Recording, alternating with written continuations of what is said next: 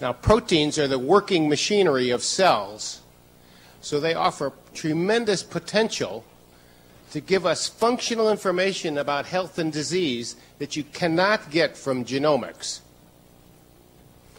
A tumor or a tumor cell might have 100 mutations.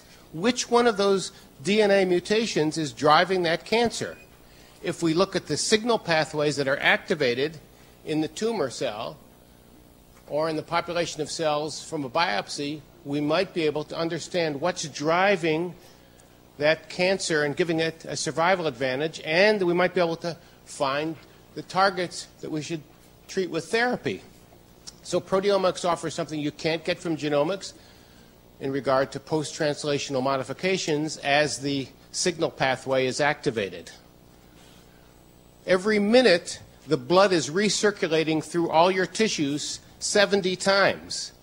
We can imagine that a simple sample of blood could provide a window into what's happening in every tissue of your body based on the shed proteins that you see in that sample. So a tremendous promise for what proteomics can do.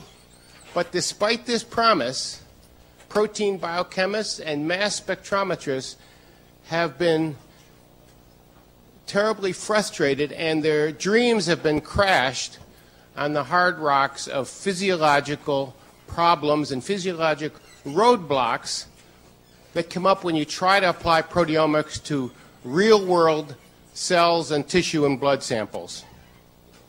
Fortunately, necessity is the mother of invention, and a whole series of exciting new technologies have been developed for proteomics that you can use.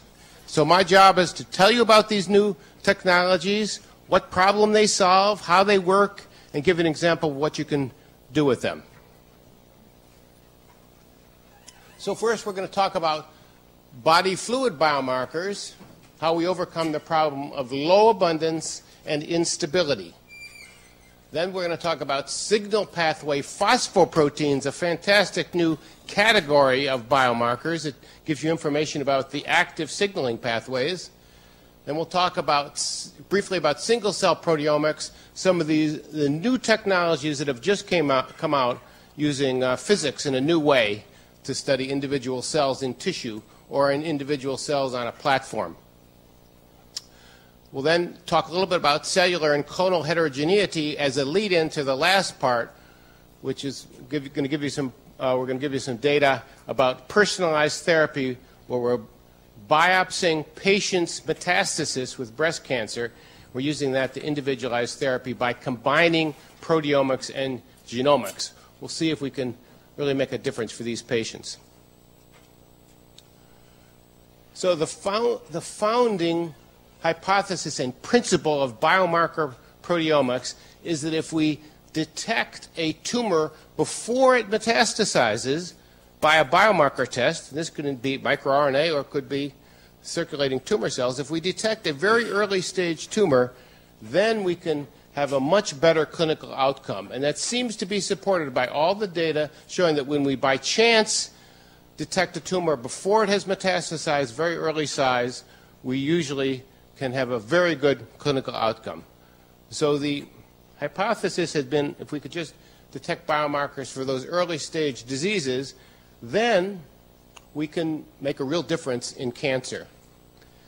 But when people do biomarker discovery using mass spectrometry or other methods for cancer, they're usually starting with blood samples from patients who have large tumors or already have a cancer diagnosis or have metastasis. And the real question is, could we have detected that at an early stage, stage 1, before the tumor metastasizes?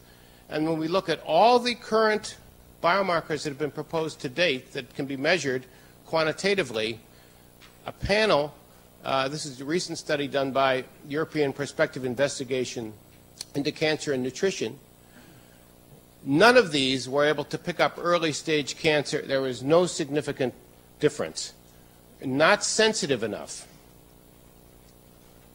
Then if we look at a number of studies, these are some of them are from our lab, but these are from other labs, a number of studies showing that the amount of protein that would be released into the blood from a very small, tiny pre-invasive tumor is so small and then diluted into that large blood volume that it will be impossible to measure that unless you have a sensitivity of your assay that gets down to 0.01 nanograms per milliliter. And so these series of studies, mathematical analysis and biomarker analysis in tumor samples has shown that none of the technologies we have, in particular mass spectrometry, is 50, 100 times not sensitive enough to detect early stage cancer. And if we were running a mass spectrometry lab and we took a blood sample from a patient with prostate cancer, just squirted it into the mass spectrometer, we wouldn't even be able to see PSA, because mass spectrometer, no matter how sensitive it can be for a tiny volume of samples squirted into the ion chamber, when you use a complex mixture and you have a low abundance protein, you just can't reach that sensitivity. Can't reach the picogram per mil that you need with regular mass spectrometry. And if we look at all the different markers that we can measure in clinical chemistry, and then those that we can discover by mass spectrometry, it's only in the higher abundance proteins. So mass spectrometry is not sensitive enough to discover any proteins in the low abundance range that could be coming from early stage cancer. And since we're a biomarker lab, we set out to try to address this problem. And we created and developed, and these are now commercially available, a new class of nanoparticles that solves the problem of sensitivity for mass spectrometry and any other kind of analytical procedure. These are hydrogel nanoparticles like soft contact lenses. They're big open meshwork particles, tiny, about 0.5 microns. And when you just simply dump them into a body fluid sample, they gobble up all the biomarkers that you're interested in, bind them to a very high affinity bait, and exclude albumin and all the proteins that are unwanted that you don't want to study. So I invite you to look at some of our papers describing it. Here's what they look like under the atomic force microscopy studies, and you can see they're very uniform in size. And so in one step in solution in minutes, with any body fluid sample ranging from serum to saliva to sweat, they'll perform molecular size sieving, they'll rapidly affinity capture all the solution phase target, exclude albumin, complete protection from degradation, and many proteins that we study for proteomic biomarkers are very perishable and can't last more than 5 or 10 minutes in the blood. And these particles then amplify the effective concentration that goes into your analytical method. I invite any of you to try this. They work very simply and easily. How do they work? They have a very high affinity new kind of chemical bait immobilized covalently inside the particle that will bind with affinity that's much higher than any antibody. Not as high as avidin biotin, but almost gets there. And so they'll bind proteins really rapidly and have a very, very, very slow off rate. We discovered these chemicals by looking at all different kinds of dyes that were known to bind to proteins in fabric, in histology, or in allergy testing. And we came up with a series of very unusual chemistries, very low cost. You just immobilize them in the hydrogel nanoparticle, which is about 95% water. So they immediately capture your analyte. And then if you have, let's say, 5 milliliters of blood, all the biomarkers of interest, because it's a very high yield, greater than 98% are captured. You take out your nanoparticles, which are very tiny volume with an enormous surface area, and you just then let them give you what they've captured for you, and you have a 100-fold amplification by that volume difference. So for any analytical method, you automatically shift the concentration from a lower range to a higher range based on your volume difference between the volume of the nanoparticles and the volume of your sample, so that we can take something that's it's in low abundance, raise it to high abundance, and have no change in the end analytical method. Very good precision and linearity. In fact, it's improved because you've cleaned up a lot of the stuff that you don't want.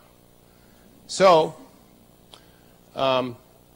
we applied this to general proteomic analysis for cancer biomarkers and other biomarkers, and we found that we could go down 4 orders of magnitude lower, smaller in concentration than standard mass spectrometry, even using affinity collection with antibodies. And so we have a very sensitive method. And so what we hope to do is apply this to have a new kind of biomarker, not just early stage cancer before it's metastasized, but a pre-malignant phase marker, perhaps that's derived from biomarkers that come from the field effect, the evolving cancers in, let's say, lung in this case, lung cancer. And so we've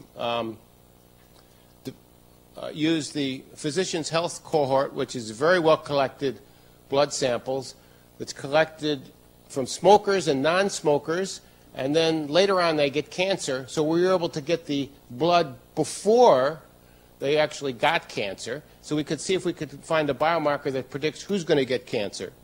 So Dr. Lucchini and our group was able to find a series of 8 or 10 proteins that were validated by independent blind validation that were very strongly associated in ROC curves with patients who were going to go on to get cancer, and were different between the smokers and non-smokers, implying that there's a difference in the mechanism between smoking and non-smoking. And a lot of these seem to be involved in lung remodeling, lung function, and have been found before in chronic obstructive lung disease, some of them. And we're trying to validate them with the collaborators in Dublin, Ireland, to look at bronchial lavage and see if we find the same markers that we found in the blood samples. Another example of where we were able to use the nanoparticles is for a test for Chagas disease, which is coming up from South America into the United States. It's a very terrible disease, particularly for newborns. And so with collaboration with Johns Hopkins, we got a series of samples from Peru newborns, and we were able to measure in the picogram per mil range, able to develop a test that was 96% specific compared to any other existing method in urine of the newborn babies. This is a terrible disease that's passed from mother to child too often, and we are seeing it in the United States hospitals in the newborn wings. A last example of how we're using the nanoparticles is in lymph nodes. Here we take the nanoparticles and we inject them into the tissue, or the breast cancer tissue. For example, like you're injecting a dye for a sentinel node, or in an animal model in the foot pad, the nanoparticles go with the dye and arrest in the subcapsular sinus of the lymph node. As they're traveling in the lymph node drainage from the tumor or from wherever you inject them, they're collecting all the biomarkers, all the proteins, all the molecules present in the lymph. Then we just harvest the lymph node, take out the nanoparticles, and we get a portrait of the proteins that are changing in the lymph. First time ever that we're able to measure in vivo lymph proteome. And here's what you can see if you, without the particles and compared to with the particles, what you can get in lymph, in vivo. And here's the nanoparticles when they're labeled fluorescently trapped in the subcapsular sinus of the lymph node. And in this example, we looked at the lymph proteins from a grant from the Infectious Disease Institute of NIH, trying to see if we could find proteins that change in the infected, anthrax-infected lymph nodes compared to the non-anthrax-infected lymph nodes. And we found hundreds of proteins never before even known to be in lymph, and big differences in proteins that change before and after infection. So these nanoparticles can be used for any purpose that you want to put them to, because they're very stable and they withstand normal solvents. And several investigators are now growing individual cells on a lawn of nanoparticles to use them to harvest the proteins secreted by the individual cells. The second proteomic technology that I wanted to talk to you about relates to phosphoproteins. You can't measure, of course, the phosphorylation state by genomics, but the phosphorylated state of proteins in kinase pathways or other signaling pathways gives you information about the signaling molecules that are activated, in use, firing in that tumor cell. And since kinases phosphorylate proteins, and then this is immediately removed by a phosphatase, the phosphorylation events are transient. Only when the cell is using that for signaling does it get phosphorylated. And there's multiple phosphorylation sites on individual proteins, such as the receptor shown here. So if we could measure all the different phosphorylation sites on all the signaling molecules that are related to our drug targets, we could get information about which pathways could potentially be driving the cancer, causing apoptosis or causing survival, evasion, metastasis. So how do you do that? Well, we've developed reverse phase protein microarrays, and there's two other technologies that are also now being used to measure phosphoproteins in samples. There's what's called the forward phase array, which is an antibody array that has different antibodies on it, and then you use a secondary antibody for a sandwich to measure the quantitative level of your analytes of interest. Another method is bead arrays, where you have an antibody on the surface of the bead. I'm sure you're familiar with this, and you have a sandwich with a second antibody.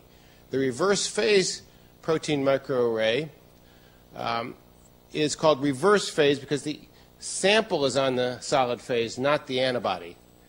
And then you use the antibody to a specific phosphoepitope to detect the phosphorylation state of the protein, and you come back with an amplified secondary antibody. So when we do this technology, it's very simple. You can use off-the-shelf equipment. You have an arrayer and a stainer, same as you use in a pathology immunohistochemistry lab.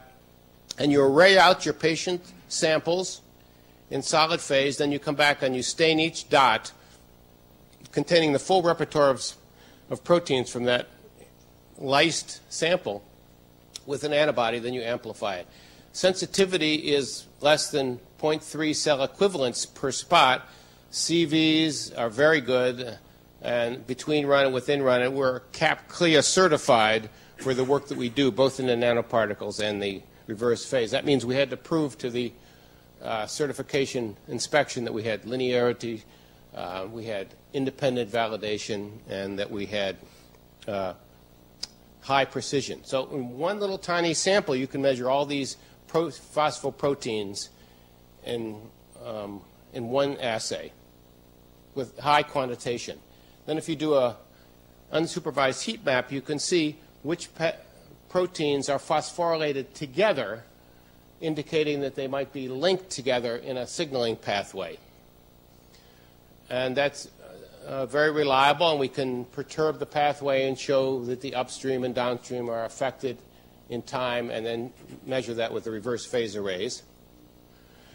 And we can put all this information together into network maps to map the signal pathway, activated signal pathway network of a biopsy of a tumor, of a few numbers of cells, or in cell culture, or in any kind of tissue or plant or animal model. So let's compare the reverse phase arrays to other types of methods. We can see the advantages and disadvantages. Sensitivity is good. Little starting material is needed. And it can be coupled with laser capture microdissection and microscopic amounts of cells for sample enrichment. Disadvantages are you have to have validated antibodies. It's not for discovery. You have to know what you want to measure ahead of time. And that single antibody that you use for each analyte has to be very, very specific. So we have armies of summer students validating all our antibodies and revalidating them every summer to make sure that, because everything depends on that. Multiple slides are needed because each slide is multiple unknown samples, but only one analyte. In contrast, the regular forward phase planar arrays, one array can do multiple analytes, but only one patient sample. In the end, it's the same number of slides. And the disadvantage of the current conventional planar arrays is you have to match the affinity and the dynamic range for both members of the antibody sandwich on that array, and that's difficult to get the right concentration of those to be in the linear range of your assay when you have unknown amounts of protein. For our reverse phase arrays, we have calibrators and controls already printed on the same array, and we have a miniature dilution curve, so we always stay in the linear range. The bead array is another method, and there's a lot of new technology in bead arrays. Again, it's a sandwich assay. Doesn't achieve the sensitivity of planar arrays, but it's quantitative and very high throughput. Aqua is a quantitative immunohistochemistry that can be applied to phosphoproteins, and it has a lot of advantages for looking at the location of a phosphorylated protein in a tissue if the fixation has allowed that phosphoprotein to be preserved in its antigenicity. And then the last example of technologies for phosphoprotein analysis is phosphoflow, where you use antibodies against phosphorylated epitopes and detect them in flow cytometry. Disadvantage is you can only look at maybe 8, maybe up to 15, but usually about 8 at once. And since the phosphorylated epitopes of a protein are at the interaction point of the two proteins usually, then only a subset of the phosphorylated proteins at that point in time are exposed in the native cell for an antibody to find it. So you can't get as much yield as you could if you lysed the cell. And there's a couple new technologies that are coming out on phosphoprotein analysis that you should know about. This is a wax pattern microarray, and it's a combination of reverse phase and forward phase arrays in one little dot using a wax mask and layers of nitrocellulose, and they put 1 microliter. It flows through and binds to the antibodies that are in these different layers. Another really exciting technique using a single antibody concept is where you label the antibody with a heavy isotope metal, and you blast the antibody off of the cell and send it down a mass spectrometer, essentially looking at the mass of that heavy metal that's labeled on the antibody. So each antibody is labeled by a different elemental metal on it, and you just count the antibody blips that you see on the mass spectrometer that way. This you have to use an ion source, and you have to develop your system where you blast the cells and put them into a plasma state, and then fire so you just end up with the metal that's flying down the tube and hitting the detector. But really exciting. And then another variation on that is where you take a tissue section and you put it onto a conductive substrate. Then you come back with antibodies to the same heavy metal as I mentioned. And you put that in a vacuum chamber and you blast off those antibodies and then measure them. And you can scan and have single cell resolution. Again, what you're detecting is the antibodies binding to that cell. And as you'll hear more about in this session, there's been some progress made in taking individual cells on a substratum and then blasting them with a laser to volatilize the contents of that cell, maybe even a single cell, and then shooting that into the electrospray of a mass analyzer for mass spectrometry. Combination of both MALDI and electrospray. That's looking like it's going to be attractive, but so far right now it can only measure a few high abundance proteins in the cells. And then a last example is a DNA barcoding method for measuring phosphoproteins in fine needle aspiration. This method uses DNA barcode labeled antibodies, and then uses the nanostring method to analyze the barcode, and can look at a couple hundred, it's claimed, different phosphoproteins or proteins in cell culture. Sensitivity hasn't been gotten enough to look at many phosphoproteins and signaling pathways, but I think it's very promising. So we've got really good technologies to measure in a multiplex fashion phosphoproteins. The trouble is phosphoproteins in a tissue sample are highly labile, and they're changing all the time. When you take a piece of tissue out of a patient, it's alive. It's still trying to survive. It's hypoxic. It has metabolic acidosis, has no blood pressure. And we have studied this extensively by looking at time course of phosphoproteins. This is work done by Ginny Espina in our group. And biomarkers fluctuate both upward and downward as the tissue undergoes hypoxia and all the other stresses that it has as it's sitting there. So when the tissue comes out of the surgery, sits on the pathology cutting plate, then it's changing all the time, just like what you heard about in the flow cytometry example yesterday. So we wanted to develop a fixative that would stabilize all these upward and downward fluctuations over time that you see in the phosphorylation events of the signal pathways that we're interested in, particularly the drug targets. And so we developed a new fixative that blocks the kinases, blocks the phosphatases, and preserves immunohistochemistry nuclear chromatin for nucleic acid preservation beautifully. It took us years and is under NIH grant funding. Have a really good fixative, and it's only one step. So you just take your piece of tissue, you plop it in the fixative, and then you make it into a paraffin block. You can microdissect it. You can do immunohistochemistry, diagnostic morphology for your pathologist to be happy, extract the protein equivalent to SNAP frozen or phosphoproteins equivalent to SNAP frozen. One step, and it preserves the histomorphology for immunohistochemistry better than formalin. So our pathologists, and I'm a pathologist, like it.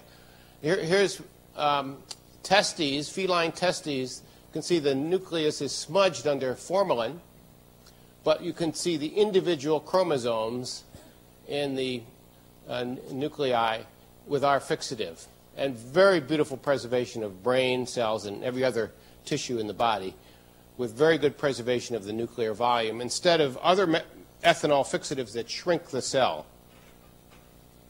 So now we have a method for measuring the phosphoproteins, for preserving them, and now we want to solve the problem of tissue heterogeneity. Well, when we developed the laser capture microdissection a while back, the goal was to overcome the problem of cellular heterogeneity. In this breast cancer sample, you can see that here's the breast ducts in the middle of all this stroma and fat, and if you just ground this up, you would get mishmash and an averaging, and of course, as everyone knows, you're going to get false negatives and false positives from that. And you want to isolate only the cells of interest, and in our case, do proteomic analysis. And we see here with a heat map of proteomic analysis that if you just grind up the tissue, you get something completely different than what's in the individual cells, microdissected. But the new problem for microdissection and for analysis of tumors in general goes beyond now cellular tissue heterogeneity, goes beyond just getting the cancer cells away from the stroma or the immune cells away from the cancer cells, because now we have cellular clonal heterogeneity in the same population of tumor cells. And it's considered one of the biggest problems for individualized therapy in choosing what drug to give the patient. You sequence 10 different regions of a tumor, you get 10 different answers. Which one do you treat? And so the clonal heterogeneity now is the new level of challenge for microdissection. A while back, we were able to discover the human MEN1 gene, multiple endocrine neoplasia. It's a a loss of heterozygosity, inherited gene for epithelial cancer. It causes multiple adenomas, and all these little tiny adenomas building up in the patient are individual clones. So we microdissected each little adenoma, and then we looked at the LOH level at what the minimum overlap was of all the different loss of heterozygosities for all the individual adenomas. And the minimum region of overlap is right where the MEN1 gene was, because every one of them had to have the loss of heterozygosity on the opposite allele from the mutated allele. And that's how we identified we could not have done it without microdissection. And so by analogy, now what we should move on to, we hope, is to use laser capture microdissection to study both the genomics and proteomics of the rare cancer stem cells, as shown in this publication. And what we're in the process of doing using the ion torrent is microdissecting the subset of cells that are proliferating. They're Ki67 or PCNA positive, or the subset of cells that are invading, and then doing genome sequencing of those, because they're the ones that have the survival advantage, or obviously they're beating out the other cells. Preliminary data has already shown that in a recurrent tumor, the genomic changes that you see in the recurrent tumor seem to recapitulate the genomic changes in the microdissected proliferating Ki67 cells. And so what we'd like to do is start with a proteomic phenotyping in a tissue section, microdissect those, and we're going to preserve the RNA and DNA with our fixative, then sequence those and look at the correlation between what actually grows out in the metastasis for the patient and what was proliferating in that patient's tumor. And this might help us distinguish the driver from the non-driver mutations and get rid of some of the bystander tumor mutations that really aren't making a difference. This is just hypothetical at this point. We don't know if we're really going to be able to do this, but in this case, we are going to be sequencing only the cells that are actively dividing or have EGFR expression or ER expression and so forth. If we take this one step further, what we're selecting out for is a metastasis clone that comes from the primary tumor and then adapts to the, as you heard yesterday, to the soil of the target organ where it's growing. Completely different ecosystem from the primary tumor, and then you have further evolution of the metastasis themselves, just like Darwinian evolution recapitulated in somatic evolution in the tumor, and then in the metastasis in the new microenvironment. So we propose that since the let's say lung metastasis microenvironment and the bone metastasis microenvironment and any metastasis microenvironment might be different than the primary tumor, the way we should individualize therapy is to biopsy the metastasis. Forget about the primary tumor. Biopsy the metastasis and then conduct genomic and proteomic analysis of that same specimen. And then look at the data, both the genomic and proteomic information. Proteomic information is which pathways are activated that might contain drug targets that are known. Genomics, which genomic changes might be associated even with the signal pathways that we're looking at in proteomics. So we have a therapy selection committee of physicians and pathologists that looks at that data and chooses the therapy for that individual patient, recommends it to the physician who's treating that patient, and we give the therapy. This is paid for by the Side Out Foundation, which is a breast cancer foundation from girls volleyball. And so they're paying for this trial, and TGen is the company using the ion torrent, I think, to sequence the genome, and then we're doing the proteomics for it. So patients come in, and they are screened for the study, and they're eligible if they have 6 months of survival time. Many of them have been heavily pretreated, many 5, 6 times. Now, as you know, if a woman has metastatic breast cancer and she's failed therapy, doctor doesn't know what to do. There's no standard of what to do with that patient. You just guess what you're should give the patient next. And so we then do immunohistochemistry, FISH, microarray analysis, and reverse phase protein microarrays on laser microdissected samples. We do all this in 10 days. We turn in the sample to the central data monitoring group, and then it comes out and it's presented in a report that all the doctors look at. We make a decision about treating that patient, and then we offer that to the treating physician. We've treated 50 patients so far. First 25 was the pilot. Now we're in finishing the second 25, and we're going to go into 25 more patients. In every single case, the therapy recommended by the committee and by the genomic and proteomic analysis was different than the therapy the physician was going to consider doing. How do we tell whether we're making a difference for individual patients? What we do is we compare the progression-free survival on the individualized therapy to the progression-free survival they had on their last period of treatment. As you know, as patients get worse and worse over time, their next progression-free survival interval is shorter. So this statistically is a well-accepted method for telling whether an individual patient is being helped. This way we get to treat everybody. We don't just decide who we're going to treat and who not to treat. And so the trial was successful. It met all its statistical milestones, and it's gone on to phase 2 of the trial. And this is an example of the patients who've had extension in their progression-free survival. This is the progression-free survival on the individualized therapy, and this is what they had at their last therapy they had. And this patient actually presented to a meeting, and she was now able to see her son graduate from law school. Very happy event. And we found with our protein arrays that we're having a lot of signaling activity in ERKs and the ERK pathway and the EGF ERB pathway.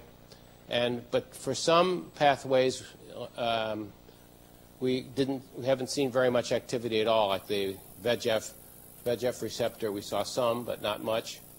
And so we have different pathways now in different tumors activated. And our biggest problem with this trial is trying to get the insurance companies to pay for the drug. Because if we find the patient now has HER2 phosphorylation, which means it's dimerized, and she should get the drug conjugate anti-HER2 or get the Herceptin, but she was HER2 negative in the primary tumor, there's no convention for getting that paid for. It's really difficult. So in every case, our physicians have to write a letter to the drug company or the insurance company and try to get these paid for. But patients are doing very well on the trial.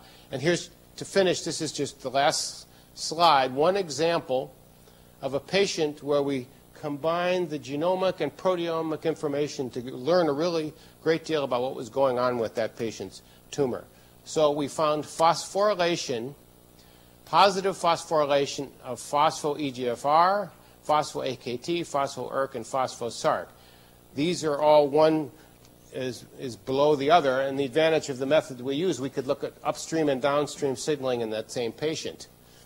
We found positive P10 total protein, Ki67 was high, but the patient was ER and PR negative, and negative phosphorylation of ERB2. So triple negative patient. The genomic results showed overexpression of SARC and EGF, GREB2, and if we put this all together, the phosphorylation that we're seeing and the adapter proteins that are mutated or altered, we can then predict that this patient's going to be a candidate for dimerized EGFR or for AKT ERK therapy. And there are certain chemotherapies that the patient might be susceptible to. And so we gave the patient the therapies, and we're waiting to see how that patient does. But we were able to then put together both the genomic and the proteomic. If we had just the genomic, we really wouldn't be knowing what's happening or know what therapy to give the patient. But when we combine it with the proteomics, now we can get better picture of what signaling networks are activated in that patient's cancer. And so this uses all those technologies, but the endpoint measurement on the proteomics is a reverse phase protein arrays. So I want to give a plug for Dr. de Kooning, who's in Paris, and she's running the RPPA workshop coming up this fall on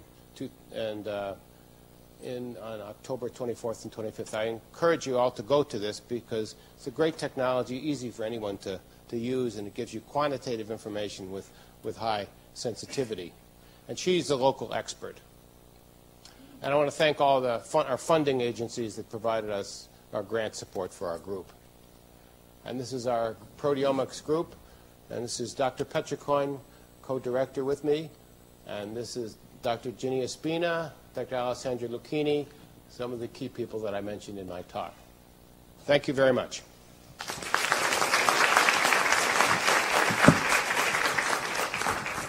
Questions?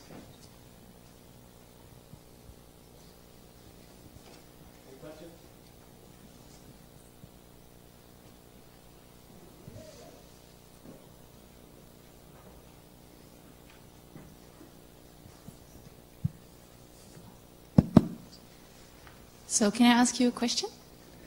Over here. So the fixation technology that you have developed looks really, really good. And I was just wondering if you succeed in making it being used by the clinicians actually, also in other hospitals. How is that going? Because I know how hard it is to change the habits. Very good question.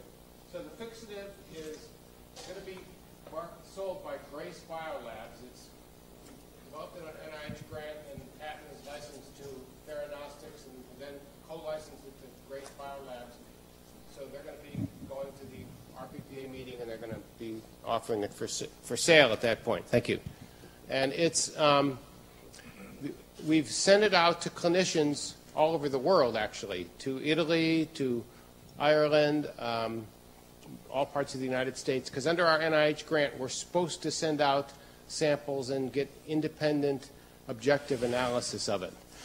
And we had uniform positive reviews on it using all the immunohistochemistry that the outside pathologist decides to use for it. And in particular, it will decalcify bone because it uses a acid in carboxylic acid to preserve the nuclei, and that decalcifies the bone. So it's great for bone metastasis. There's no other fixative that will even work for that. So it's been so we've sent it to the bone hospital in Italy, Rizzoli, and they've looked, hundreds and hundreds of specimens and had very good immunohistochemistry and genomic analysis using it. So independently validated in many pathology labs. But as you know, us pathologists are very picky and very conservative. And when we were first presenting this, they said, never in my lifetime would anybody switch away from formalin. But I think in study sections and principal investigators want to get away from formalin. And here we have a way to do immuno-LCM, where you're preserving everything, and you have a beautiful tissue section to work with. You don't have to rush. So I think it's going to hopefully have a lot of positive advantages for people. And we'd be delighted if anybody's interested in sending free samples for you to try out. Yeah. May I ask a question? Yeah. It was very here. You actually. Let me put my glasses on. Yeah. So the talk was very interesting. You are mainly focusing on the cancer in the tumoral cells themselves. But what about the stromal cells and how the whole body is responding? Because in the cancer, you have cells are obviously interacting maybe not so easily with the body. And it is not very, very good question and absolutely correct. And so we microdissect the stroma as well as the primary tumor. And for the I-SPY trial that we do and for the other clinical trials that we do, we're dissecting both the stroma and the tumor cells in the same patient. And we're comparing the proteomic signaling pathway differences over time. And recently we presented at AACR, we microdissected the stroma of metastasis and stroma of primary tumors and compared them to the tumor cells themselves and in different types of metastasis, finding that the stroma was very different in different metastases compared to the stroma, let's say, in the primary site, because the tumor cells induce stromal changes tremendously, and we were able to see that. And we've looked at the immune cell components of the stroma as well as the connective tissue molecules in the stroma. I think stromal therapy is a fantastic new opportunity for the future. So I completely agree with you. We have a couple other published studies in the past where in colon cancer we found that the signaling pathways of the stroma near to the tumor were very different than the signaling pathways far from the tumor in the stroma. I'd be happy to send you those papers.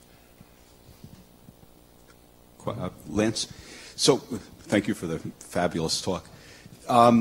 So you're targeting the MET, the HER2 negative METs, and you found ERK activation. And have you applied your entire phosphoprotein panel against it? Is that the only pathway that looks to be activated, upregulated? No, we look at the way this trial is designed, and that might be different from some of our other studies where we look at hundreds of proteins in the biopsy. We're looking at all the signaling pathways that are known to contain approved drug targets for cancer therapy. These are not patients that go on to an experimental therapy trial. We didn't get IRB approval to go that far. Although we'd like every patient, of course, you map their genome and proteome and you say you should go to this clinical trial because we don't have a drug for you. Maybe we'll get there at the next level. But we're only looking at the signaling pathways that contain the therapeutic target that's in the FDA package insert saying this is the target of that drug. And so then we look upstream and downstream to see if that pathway is activated in the patient. And the example I gave was just some of the phosphoprotein changes that we found in that one patient. Now, all these patients are any HER2 positive, HER2 negative, any type of breast cancer metastatic, even male breast cancer. And the HER2 negative metastatic patients haven't been treated before with these patients have been heavily pretreated. All of these but not patients with EGFR, anything that would affect that pathway. Well, in many of the patients, in fact, every single patient, the metastasis was different than what was found in the primary. In many of these patients, they had an activated HER2, let's say, or activated EGF signaling pathway, but they didn't have that in the primary tumor. But now they have that in the metastasis, and that justifies treating them with that inhibitor. So we went ahead and we've treated patients with ERB inhibitors and lapatinib and so forth, and have had some very good responses for those patients. So it shows how you can have selection out for a subclone, because the primary therapy is directed against something else, and your subclone can now has a competitive advantage because its competitor hasn't been killed by your first-line therapy. Thank you very much for your great presentation. I have a question. There is this concept about oncogene addiction that a tumor will respond if the pathway has a mutation or is genetically activated. Now, you showed that in several cases there was no overlap between the proteomic result and the genetic result. Did you go back to analyze the genes involved in this pathway to look for additional mutation, or do you think there is something like proteomic addiction or something like that? Very excellent questions. And there could be pathway addiction. You might be addicted to a certain pathway, and as you know, oftentimes when a patient becomes resistant to a drug that targets a certain signaling pathway recurs, they use that same pathway, they're just activating it in a different way, have a mutation somewhere else in that pathway. I thought that we were going to get the recurrence of the same pathway just activated at a different place. An oncogenic addiction to that pathway. We're not finding that. We're finding some cases where that's the case, other cases where it's a completely different pathway that's driving that metastasis. And our TGen colleagues who are doing the deep sequencing are analyzing all the tumors. At the end, we're going to get samples, hopefully, we have permission to get samples again after they recur. And we're going to try to, because, I don't know how long these therapies are going to work, but if the tumor recurs again, we can do the same thing all over again, biopsy that and study it. So right now, we do not have any definitive generalized finding that says oncogene addiction or not, or pathway addiction comes back the same. It looks like the tumor cells are just whatever they can use, whatever randomly gives them a survival advantage, they'll use it. In our experimental studies, we have evidence that clonal heterogeneity is the individual clones are interacting. That's the work from Claudius Mueller, one of the fellows in our lab, and he's been studying how subclones interact with each other in the tumor, in the glioblastoma, and he finds that sometimes they kill each other off, compete, other times they help each other. So it's very, very, very complicated. Okay.